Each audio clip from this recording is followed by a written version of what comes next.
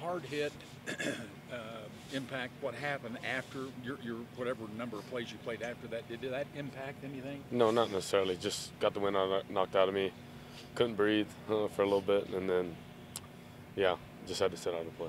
What are your emotions after such an unbelievable game personally for you to come out on the losing end? I mean, it sucks, obviously. I'm not individual driven, or I play a team game that I love teammates. I love winning with them, and it's not the best feeling at all when you don't come out on the right side of it. Dillon, what was your thoughts when they called that play out, the first play of overtime? Just your thoughts on the trick play? Just a P&10. I'm trying to get something going. I believe we did get the first down on that.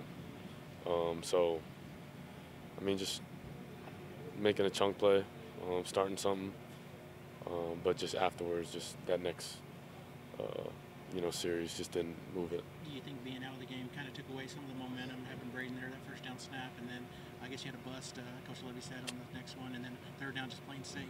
Did it seem like it really took you guys out of any kind of rhythm? You were playing well. Not necessarily. Just got to execute in those situations.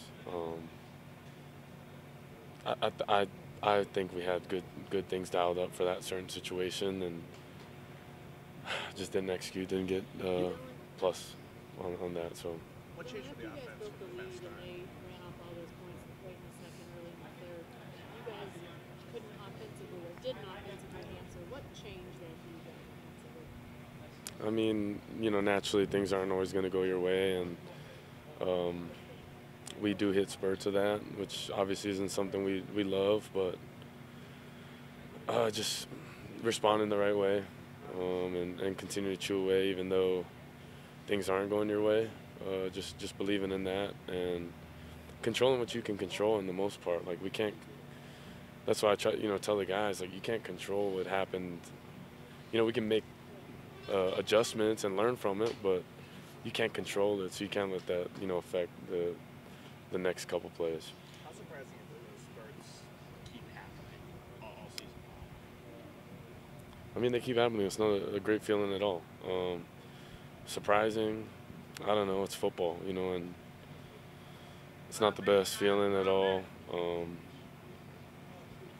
They keep happening, though. We're not executing. That's the truth of it. Dillon, a lot of people will want to know, do you plan to return next season? Just too fresh. I'll figure that out real soon, though. Dillon, you're a transfer portal person. Do you think that there's going to be a lot of roster turnover, or is it going to be just guys making the best decision for themselves between now and the bowl game? I think God's got a plan for everyone individually, and I think that's a BV question for sure. Thank you, guys. I don't know, just in general, it's life. Not frustrating. Love the guys.